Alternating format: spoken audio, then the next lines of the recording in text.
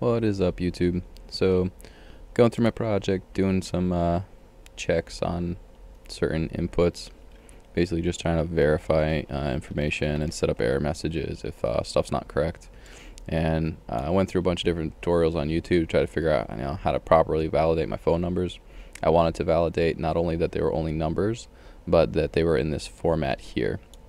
So, basically, if I put in anything other than just put some information here because I got other checks going on. So if I put in anything other than numbers, it'll say, enter a valid phone number. And then if I put in just numbers, it'll still give me that, please enter a valid phone number. So the only thing it's going to accept is the first three numbers followed by a dash, another three numbers followed by a dash, and then 4 digits after that. And then if you do it in that format, even if you miss that one digit at the end, it's going to say give me a valid phone number. You do that and it adds it. So like I said, I went through a bunch of different tutorials trying to find what I needed, and I kind of took bits and pieces from each one and got it to work.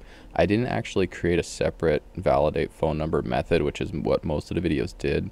All I really did is at the top of this add customer method, where I basically pull all my information from my text fields.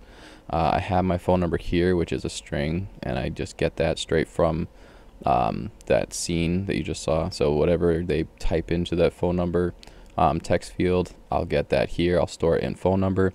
And then I just did a bunch of if statements, basically else if statements. And when I got to the phone number one, I just said basically if this phone number does not match, which that's what the little exclamation point means there, which you probably know by now if you've been doing Java for a little bit, basically says if this phone number does not match this format, and this reject, I'm not really sure how to say this, rejects, I guess, whatever, this statement here is what took me a little while to kind of figure out how to set it up. But it looks like essentially all you got to do is put these 2 slashes and a D, and then you can put how many places you want. So the first 3 are going to be there, and then you put the little dash, and then the next 3, and then a dash, and then the last one I was going to have 4. That seems to be what works. So it's going to just look at your string there that's in that text field, and it's going to see if it matches this format.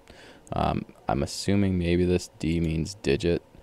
I'm not 100% sure on that though. I'm just kind of making assumptions at this point. But I saw a lot of other people that did it that used basically like brackets and then put like 0 through 9 in the brackets. Whoops. And kind of did digits that way. But this was the simplest way for me to validate it. Like I said, after going through like 5-6 different videos, I gathered enough information to kind of come up with this, and this works really well. So if you are trying to basically just do an if statement to check to see if your phone number is in the right format and it's only numbers, this is definitely the easiest thing to do. So hope you guys enjoyed that. Hope you guys find this video. If you're searching out there's a whole bunch of videos out there on this. Hopefully this one will be a good addition to them.